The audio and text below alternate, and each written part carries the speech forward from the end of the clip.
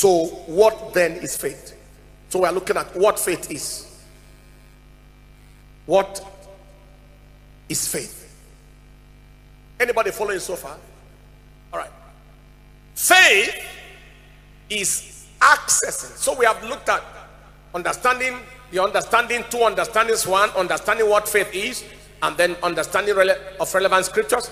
And now we have seen that.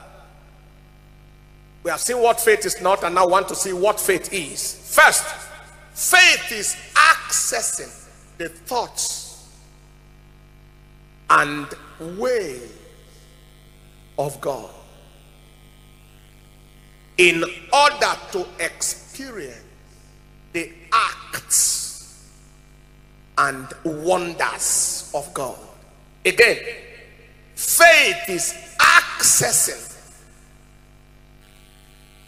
the thoughts and ways of God in order to experience the acts and the wonders of God. I'll break it down.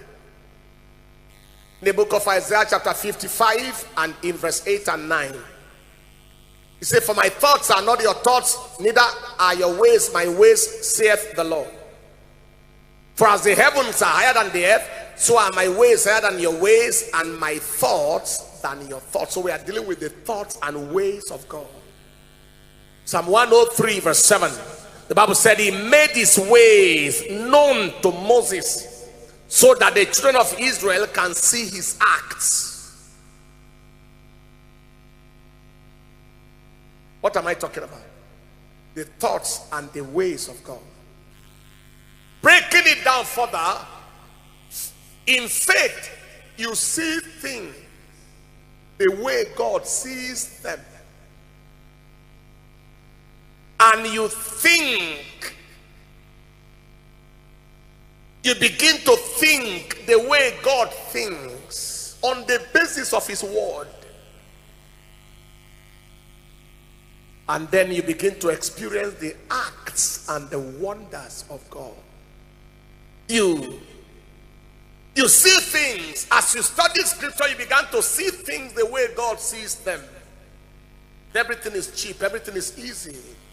The Lord taketh pleasure in the prosperity of his servants. They obey and serve him, and so on. You begin to see things the way God sees them, based on what he said. And you begin to think the way God thinks, based on his word.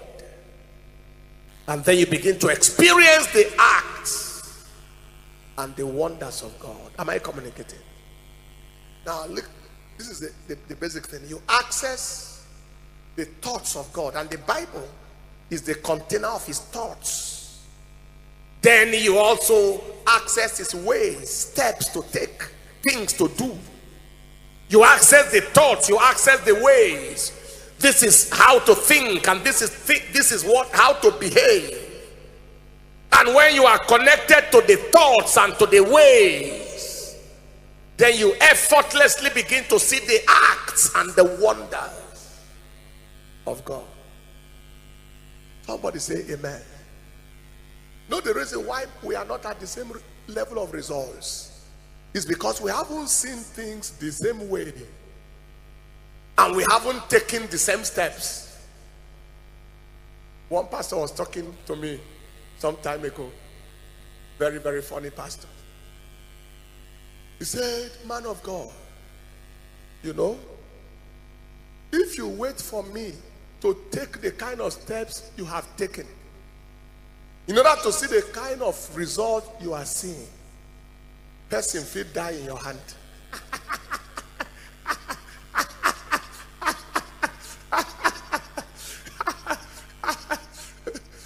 You don't understand what I'm talking about. He said, if you want me to exactly pass through, follow the shadow, and strictly receive the way, see the things you saw, and take the steps you take, if you wait for me to follow that procedure, person will die in your hand. He says, so just pity me and relax some things for my sake. I don't know if you understand what I'm saying. I don't beg for money. I don't borrow for money. I don't preach for money. I forget to take offerings many times. But I am doing what scripture wants me to do. And I am seeing things that I must see effortlessly. So the man said, please don't allow me to pass through that. My faith may not reach that level. So instead of you waiting for me to experience that, if you have anything to give me, just dash me.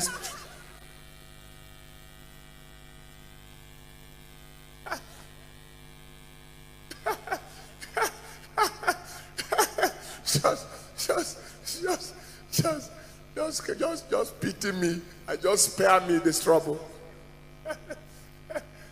But I was so touched by that sincerity. The person fit die in your hand. Hallelujah. So this is basically what we are talking about. In the course of your study of scripture, you saw, you got connected to the thought patterns of God and his ways and how he does things and expects you to do the things, and you faithfully follow him. Then you see his acts. Then you see his wonders. Somebody say aloud, amen. Secondly, what is faith? Faith is the combination of positive expectation and action. Positive expectation and action. But that's not where it stops. The combination of positive expectation and action based on scriptural revelations and convictions. That is, faith is the combination of positive expectation and action based on scriptural revelations and convictions. This is what it means. Out of the scripture, you got some revelations, and those revelations gave you very strong conviction in whatever area it is. And these convictions become fashioned into expectations, magnetic expectations, with corresponding actions. Hello? Magnetic expectation with corresponding action. Then the outcome, solid manifestation. That is faith. Faith is not just I am expecting to be rich. No. Or I am expecting to become the head of and not the tail. No. That expectation is backed up with solid action, positive action. I won't remain and be sleeping at home. My work is waiting somewhere. I have to go and get it. So you wake up in the morning when people who are going to work are going to work, because my work is somewhere. Positive expectation with positive action. And why is that? And that is coming from where? They are coming from revelations that give you conviction that this thing is possible. So the day you run out of revelation, you run out of conviction. And you run out of conviction, you run out of expectation. And you run out of expectation, you run out of action. And you run out of action, you run out of manifestation. Did you see that equation? Every day you run out of revelation or insight of scripture, you run out of conviction. You don't believe anything anymore. When you run out of conviction, you run out of expectation. You don't expect anything. When you run out of expectation, you run out of the corresponding action. So you don't do anything. When you run out of all that, you run out of manifestation. But that will never be your portion. In Jesus' name. Is there anybody understanding is small? So you can see how faith is very easy, very simple. Finally, Faith is seeing possibilities out of scripture. You saw how the fish swallowed Jonah, or Jonah swallowed the fish, or something swallowed something, and then you realize that anything is possible with God. You saw how the rock brought water to feed, to give drink to 4.5 million people, or 3.5 million people. You saw how a 17-mile highway was made in the Red Sea. Seeing possibilities out of scripture, or maybe what God said to you out of scripture. Seeing possibilities out of scripture, accepting the responsibilities of scripture. So you saw the possibilities, you accepted the responsibilities, and experiencing the realities of those possibilities. Say that again. Faith is seeing possibilities out of scripture. You saw possibilities from scripture. You accepted the responsibilities, what you need to do for those possibilities to happen. Then you began to experience the realities of those possibilities. Somebody say aloud, amen. Habakkuk chapter 2 verse 1 to 3. I will stand upon my watch, I will set me upon the tower, and I will watch to see what he will say to me, and what I shall answer when I am reproved. I will watch to see what he will say. I am watching to see what God says.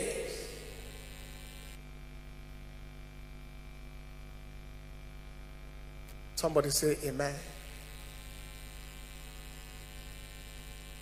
You see responsibilities out of scripture, you accept the responsibilities of scripture, then you begin to experience the reality of those possibilities. Somebody say aloud, amen. Faith happens when the heart captures the picture of scripture. Faith happens when the heart has captured the picture of scripture. That is, you didn't just hear what God said, you saw it. Have you ever been in a situation where somebody is talking to you and you say, I see, I see. When he started talking at first, you didn't see. Then I say, I see. Oh, I see. Did you see it with your two eyes? Not necessarily.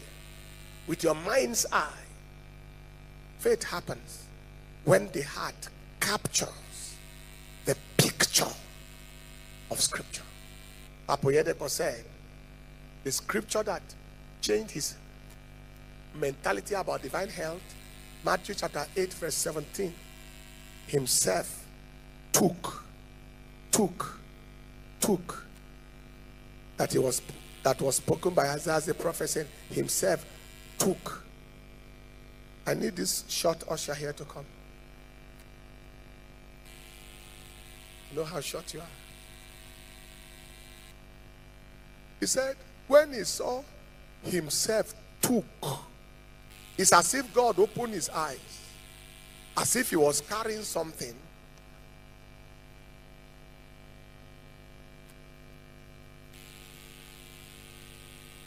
Took. That is in his mind, it was taken. Or if you permit me, it was taken. That is a past tense of took. He says, so he saw T-O-O-K, took. So that was all he needed to be healthy.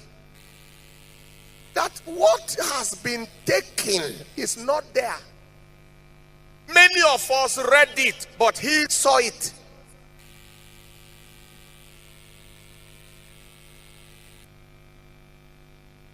Am I communicating at all? Where there are things that you either you are listening to a tape or reading a passage of scripture or something and you saw it.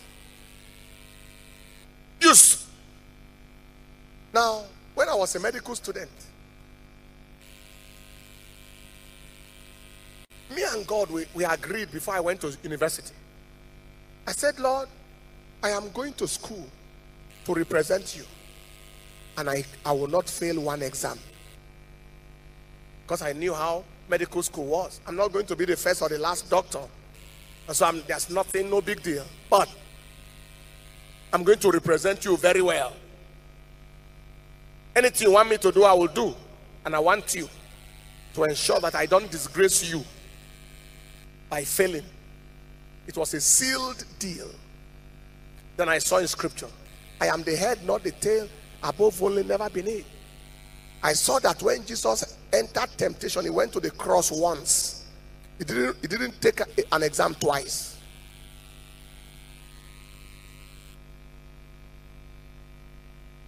I saw that God has a pen with which he can write if necessary. He wrote the 10 commandments by his hand. So if need be, he can assist me when necessary. You know, one day I wrote an exam that I told you the story many times. They gave a pathology exam, 2 years work, pathomorphology, morbid anatomy, write the autopsy findings of a man dying of primary liver cell cancer. Autopsy finding. Autopsy means the man has died and you have done the post-mortem to find the cause of death. And the question says, a man dying, autopsy finding. I say, a man dying, he hasn't died. Why will you do post-mortem when he hasn't died? Not knowing that it was as far as medical people are concerned, if they say a man is dying, he must die. You know, doctors can tell you, you have 2 more weeks to live. Am I communicating? So for them, the man is dying, he will die. And after he has died, you have done the autopsy. What will you find? Me, I said he hasn't died. Why should you do the autopsy? My answer was 2 lines. The man has not died. No need for autopsy. And the mark is over 25. 1/4. Oh, yeah. When I left there, outside the exam hall, I now understood what has happened.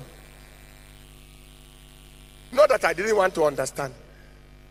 I said, Lord, you know I know the answer. The problem is that I misunderstood the question. So the answer you know that I know, please help me put it down. Real. Before the exam came out, one of those who marked the exam saw me at the teaching hospital. He began to congratulate me from far. He said, what a performance.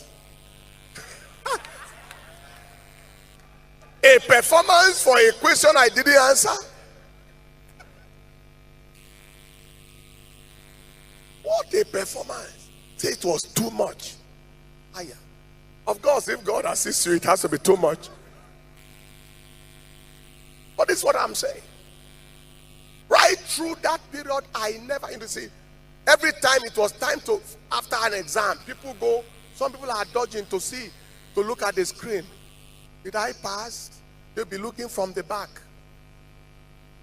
Praise God, I passed. Some actually went to confirm their failure. Oh, I knew I will not pass.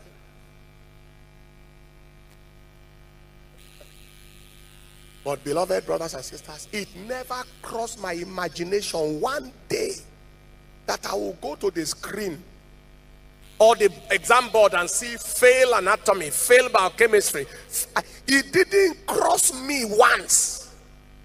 I don't know. If I had seen fail, maybe I would have told them it wasn't my paper. So your conviction comes to a point where there are things that are clear in your mind. They are clear to you. You see the picture of the possibility. You refuse to see otherwise. and you take the responsibility necessary. I was reading, of course, I read night till morning at times. Not to go and sleep and say God is helping me. No. Read brutally.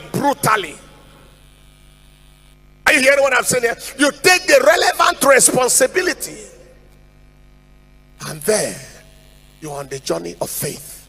There is somebody here, I prophesy to you, my God and your God is about to cause you to see possibilities out of his word, possibilities that will translate into reality.